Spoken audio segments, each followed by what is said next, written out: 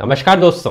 जहां पिछले हफ्ते हमारा गोदी मीडिया मोदी को देश का पापा बनाने में बिजी था और ट्रंप को देश का चाचा बनाने में बिजी था, वहीं पिछले हफ्ते कुछ ऐसा हुआ दोस्तों जो शायद आज तक दुनिया के इतिहास में नहीं हुआ है। 20 अगस्त 2018 स्वीडन में एक 9th क्लास में पढ़ रही 15 साल की लड़की ग्रेटा थ्यूनबर्ग ने स्कूल छोड़कर स्वीडिश पार्लियामेंट के सामने बैठकर प्रोटेस्ट करना शुरू किया।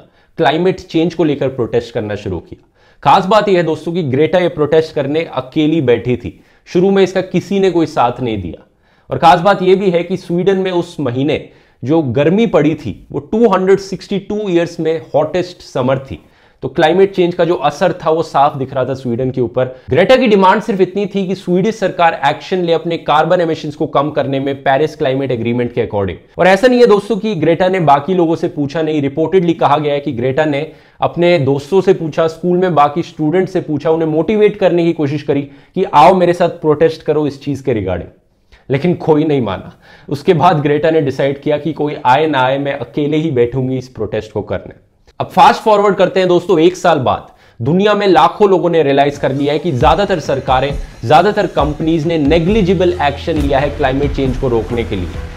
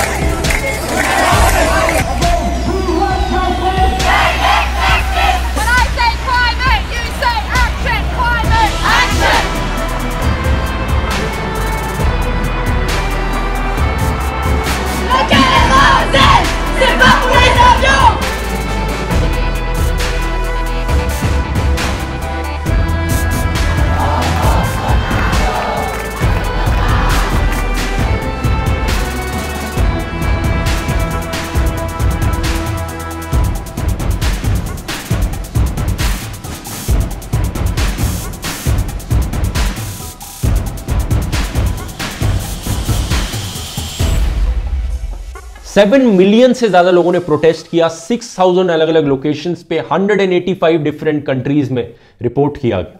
मुझे नहीं लगता दोस्तों आज तक दुनिया के इतिहास में, ह्यूमन हिस्ट्री में कोई भी ऐसा प्रोटेस्ट इवेंट हुआ है जो इतनी सारी अलग अलग कंट्रीज में लोगों ने साथ में किया हो। ऑलमोस्ट हर कंट्री से लोगों ने इसमें पार्टिसिपेट किया है। इंडिया से भी दोस्तों 14,000 लोगों ने पार्टिसिपेट किया। 26 अलग अलग लोकेशंस पे स्ट्राइक करी गई।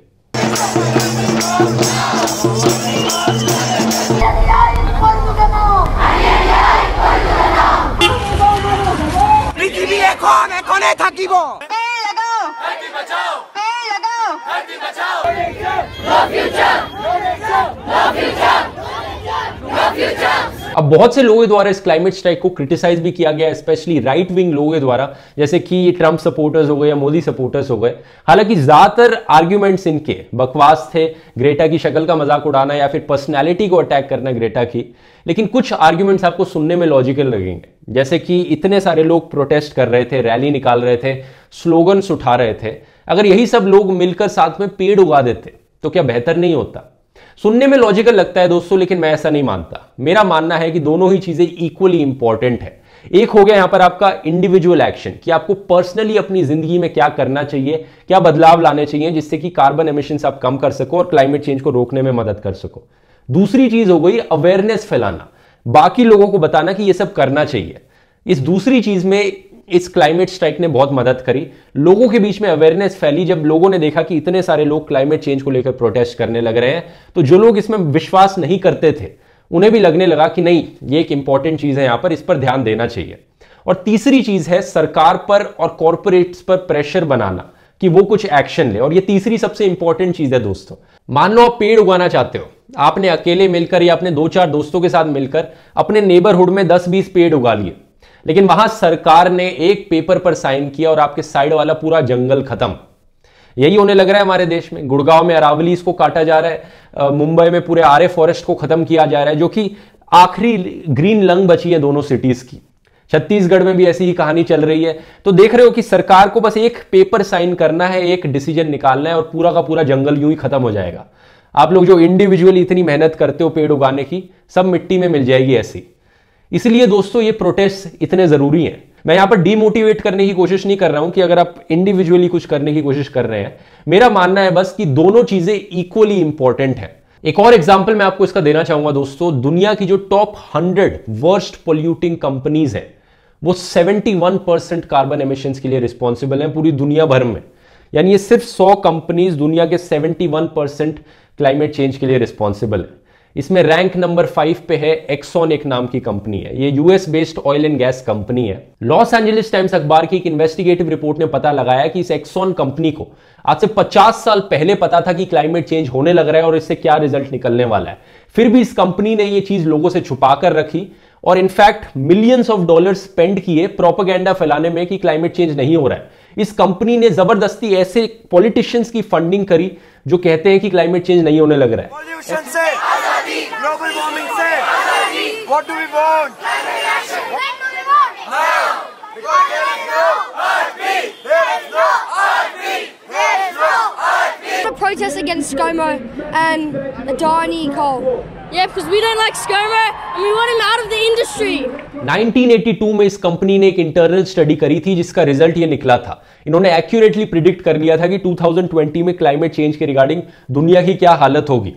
ये 1982 का बना हुआ ग्राफ है दोस्तों। अब इस ग्राफ को फॉलो करेंगे तो देखेंगे 2020 में प्रिडिक्ट कर रहा है कि 420 ppm कार्बन डाइऑक्साइड कॉन्सेंट्रेशन होगा और 0.8 डिग्री से टेम्परेचर राइज होगा। और अब रियलिटी देखेंगे, मई 2019 में जो लेटेस्ट डेटा है वो बताता है दोस्तों कि कार्बन डाइऑक्साइड कॉन्सेंट्रेशन 415 ppm पर है और टेम्परेचर राइज भी 0.8 डिग्री से हो चुका है आज के दिन। तो इन्हें सब पहले से ही पता था, इन्होंने प्रिडिक्ट भी कर लिया था, फिर भी चीजें छुपा कर रखी थी। और इनकी प्रिडिक्शंस के हिसाब से 2080 तक ये टेम्परेचर राइज 3.2 डिग्री तक पहुंच जाएगा। अब आप सोचेंगे कि ये 1-2-3 डिग्री का ही तो फर्क है, इससे क्या ज्यादा थोड़ी फर्क पड़ रहा है। 3 डिग्री ज्यादा गर्मी होगी तो मैं सह लूंगा, लेकिन 3 डिग्री एवरेज टेम्परेचर राइज है दोस्तों। एवरेज टेम्परेचर राइज का मतलब है कि गर्मियों में और भी गर्मी पड़ेगी, सर्दियों में और भी सर्दी पड़ेगी, बारिश के मौसम में फ्लड्स आएंगे, गर्मियों में और भी ज्यादा ड्राउट्स आएंगे। और ये ऑलरेडी होते हुए दिख रहा है। हम 0.8 डिग्री से भी टेम्परेचर राइज किया है और आज देख सकते हैं आप क्या हालत है पूरे देश में, पूरे दुनिया में। Record breaking summer heat waves आ रही हैं। जब फ्लड्स होते हैं, जब बारिश आती है तो हर जगह फ्लड्स हो जाते हैं। ऑलमोस्ट हर दूसरे दिन तो कहीं ना कहीं देश से फ्लड सिचुएशन सुनने को मिलती है। जब मैं वीडियो बना रहा हूं अभी पुणे में फ्लड्स चल रहे हैं, पटना में फ्लड्स की सिचुएशन है जिसमें कितने लोग मारे गए हैं। हर साल की यही कहानी बन गई है। इससे पहले वाटर क्राइसिस चल रही थी ड्राउट्स की वजह से, और ये सारी सिचुएशंस दोस्तों हो रही हैं सिर्फ और सिर्फ 0.8 डिग्री राइज की वजह से। तो 3.2 डिग्री तक जब ये पहुंचेगा अगले 50 सालों में तो ये एक्सपोनेंशियल इंक्रीज आएगा इन सारी चीजों में। You have stolen my dreams, my childhood with your empty words, and yet I'm one of the lucky ones. People are suffering, people are dying, entire ecosystems are collapsing. We are in the beginning of a mass extinction, and all you can talk about is money and fairy tales of eternal economic growth. How dare you! 2016 में दुनिया की बहुत सी countries ने Paris climate agreement sign करी थी। उस agreement में लिखा था कि सारी कंट्रीज कोशिश करेंगी कि ये टेम्परेचर राइज को 2 डिग्रीज या उससे नीचे तक रोका जा सके, वेल बिलो 2 डिग्रीज तक। लेकिन ग्रेटा जिस चीज के लिए प्रोटेस्ट कर रही है वो यही है दोस्तों कि अभी तक जितना भी एक्शन सारी सरकारों ने लिया है, कंपनीज ने लिया है, वो ऐसा होते हुए दिख नहीं रहा है। ऐसा दिख नहीं रहा है कि ये 2 डिग्रीज तक रोक पाएंगे क्लाइमेट चेंज को। रियलिटी में दिख रहा है कि आसानी से 3 या 4 डिग्रीज तक पहुंच जाएगा अभी भी।